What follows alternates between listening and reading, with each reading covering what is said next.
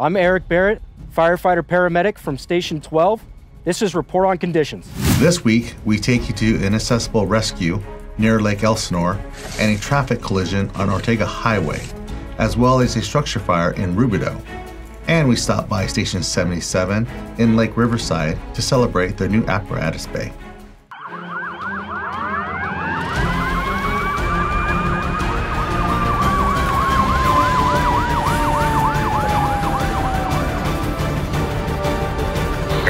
Stand by for reporting conditions. Hi, I'm Captain Richard Cordova, and thank you for joining CAL FIRE, Riverside County Fire Department's Report on Conditions. Last week, from January 30th through February 5th, our firefighters responded to 3,626 calls for service, including 2,710 medical emergencies and 90 fire-related calls. Of the fire calls, 12 were vegetation fires and 13 were structure fires. Let's check out a few highlighted incidents from this past week. On Wednesday, February 1st, around 8:30 in the evening, firefighters responded to a structure fire with multiple reports of patients trapped. The first arriving engine reported active fire from the residential structure. Thankfully, occupants had evacuated and did not need to be rescued. After about 2 hours, and with help from Riverside City fire engines, firefighters contained the fire to the structure of origin. 2 civilians were treated for minor injuries and 1 was transported to a local area hospital. The American Red Cross was requested to assist 4 adults and 2 children who were displaced. Unfortunately, 3 pets in the home perished, and animal control was also requested to assist. On Friday, February 3rd, just before noon, firefighters were called to a semi-truck on fire at the 23,100 block of Calico Road in Mead Valley. The first arriving engine company officer reported a semi-truck fully involved and exposure to additional truck. Power lines were affected and Southern California Edison responded. Fire personnel contained the fire to 1 semi-truck and remained on scene for an additional hour for overhaul. Around 10:45 p.m. on Friday, February 3rd, firefighters were dispatched to 2-vehicle traffic collision on Highway 74, known as Ortega Highway, near the candy store. Once on scene, firefighters reported significant damage to both vehicles and 2 patients with moderate injuries. The patients were transported to a local area trauma center for further treatment. Both lanes of the highway were closed for a short duration while firefighters and highway patrol officers cleaned up the debris on the roadway. At about 5 p.m. on Saturday, February 4th, firefighters responded to an inaccessible rescue near the Interstate 15 and Lake Street. Firefighters and Riverside County Sheriff's Department located a dirt bike rider who had crashed their motorcycle. Firefighters were able to carry the patient from the dirt trail onto the road, where they were transported via ground ambulance and a local area trauma center for further treatment. Shortly after midnight on Sunday, February 5th, firefighters responded to multiple reports of a vegetation fire on Highway 86 Expressway near Avenue 66 in Mecca. As the first fire engine left the station, they saw a large column of smoke and proactively requested several more engines to respond. Once on scene, the engine company officer determined 3/4 of an acre was burning in heavy vegetation with the potential to burn up to 50 acres. Palm Springs Fire and Cathedral City Fire assisted us with fire engines and water tender. After several hours, firefighters were able to contain the fire to 2 acres, and crews remained on scene for the remainder of the morning, performing extensive mop-up. I got what it takes. I've got what it takes. I've got what it takes.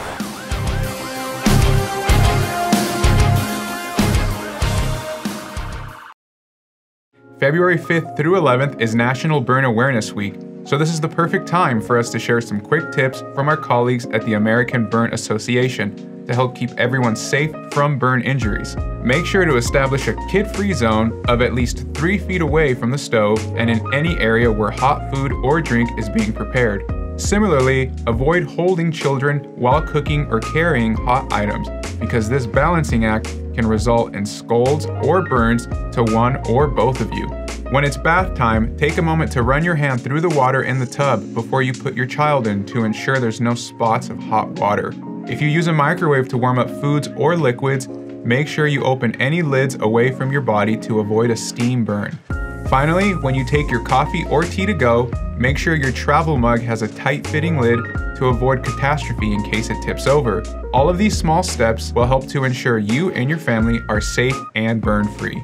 Earlier this week, the Riverside County EMS Agency's Pre-Hospital Medical Advisory Committee recognized 2 engine crews for their excellent performance on medical emergency incidents. First were Fire Captain Eric Burrascano, Fire Apparatus Engineer John Riley, and Firefighter 2 Paramedic Matt Cadena for a CPR save in Temecula. Next up was Fire Captain Keith Keller, Fire Apparatus Engineer Justin Asselrod, and Firefighter 2 Paramedic Bram Perry, who received recognition for a pediatric drowning save.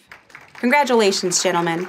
I sure am proud and honored today to be here at the ribbon cutting for our new apparatus bay here at Lake Riverside Station 77. This project has been on the books for a number of years, and it's a very exciting time for us to be out here and cut the ribbon, get this facility open. It's going to be a great benefit and asset to the entire region. We have been working diligently with the county as well as our facilities personnel to finally bring it to fruition. Certainly this is a long time coming. It involves a lot of different departments. It involves our facilities management and certainly the team at CAL FIRE, the Riverside unit, and the Riverside County Fire Department to make this a reality. It just took time. It took time, it took effort, it took funding, and we finally were able to put everything together, get everything lined up, and execute the project. Before, it was not a drive-through bay. It was simply you had to back in. It held one piece of apparatus. This new bay allows us to have 4 apparatus. We've added to ensure that we have extractors, as well as we've added a compression station or a station to fill our air bottles. We've installed a Plima vent in the system, and what that system does is capture the carcinogens or diesel particulate matter that comes from driving the apparatus bay in and out of the facility. They have a workshop where they can maintain all their tools and their equipment. There's a restroom out here. I would like to thank Rose Salgado, our Facilities Management Director. I'd be a big failure not to thank Rose from the Facilities Management that have really worked through this project with us. Couldn't happen without our facilities personnel. Rose Salgado and her team at Facilities Management all got involved to make sure that this thing happened and we got it to completion. Chuck Washington from District 3 has just done terrific in supporting all of that we try to do for public safety. And obviously none of this happens without the support of the Board of Supervisors and Supervisor Chuck Washington. Austin Kahneman, Brian White, and Brian Mann, those 3 gentlemen have been key to the success of this building. Even though they're not here, they do a lot of good work from behind the scenes. I absolutely want to thank our executive office, especially the CEO, Jeff Van Wagenen, as well as our CEO, Juan Perez. They've been instrumental in helping us get this through. The executives from our county board, our Riverside County, as well as our electeds. Well, certainly I'd like to thank Chief Weiser. I'd like to thank the whole executive staff at the fire department. I'd just like to take a moment to thank Chief Weiser and Chief Fish for making sure this came to fruition for Battalion 11 and the residents here in Lake Riverside. Most importantly, I'd like to thank Chief Bill Weiser for his leadership and his commitment to the cause and continuing to make the Board of Supervisors aware of where we are, where we stand, how urgent the situation is, and why we need to fund these projects. CAL FIRE Riverside County Fire Department played a role in Disney's animation Planes, Fire and Rescue. The story is about Dusty Crophopper, a racing plane that retires from racing and wants to become a firefighting aircraft. Disney used 2 CAL FIRE air attack bases, Grass Valley in Northern California and Hemet Ryan Air Attack Base here in Riverside County. As you see, there are similarities. Here you see Grass Valley Air Attack Base from above and from the ground. In this clip, you see Windlifter working out. Here at Hemet Ryan Air Attack Base is a workout area where firefighters will do their daily workout. One of the main characters, Blade Ranger, is based off of Helicopter 301 at a Hemet Ryan Air Attack Base. CAL FIRE had many individuals that were subject matter experts to assist Disney. They informed them on fire technology, how to use aircraft on fires, and how retardant comes out of aircraft. So today is a very exciting day. It's a rare moment where first responders get to meet one of their patients who did survive CPR. We were able to surprise the patient that we had contact with who was in cardiac arrest, and he is alive and healthy and well today, and we're celebrating that. This happened back in November. There was a call that came out of a man in distress. When we arrived on scene, a bystander was doing CPR, and his 11-year-old son was blocking traffic for us. He fell off his bike and was laying in the middle of the road.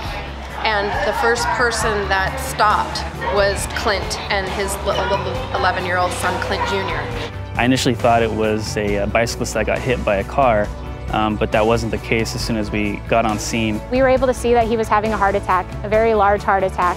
Off-duty police officer come rolling up, and he had an AED device in his car. An automatic external defibrillator. It essentially is a portable monitor similar to the monitors we used on an ambulance and on a fire engine. It just seemed like everything just kind of fell into place at the right moment in the perfect way, and to see it all come together like that with this kind of an outcome is truly rewarding, and I was pretty grateful to be a part of it. The Good Samaritan that stopped and rendered aid and notified 911 of what's going on and let us know also what was going on, so we'll be somewhat prepared to us getting there with a good outcome. I definitely want to say thank you. Thank you so much for everything that you do. You gave us back the rock of our family and the daddy to the kids and my husband. And without you guys, this day would look much, much different. So thank you so much for everything you do.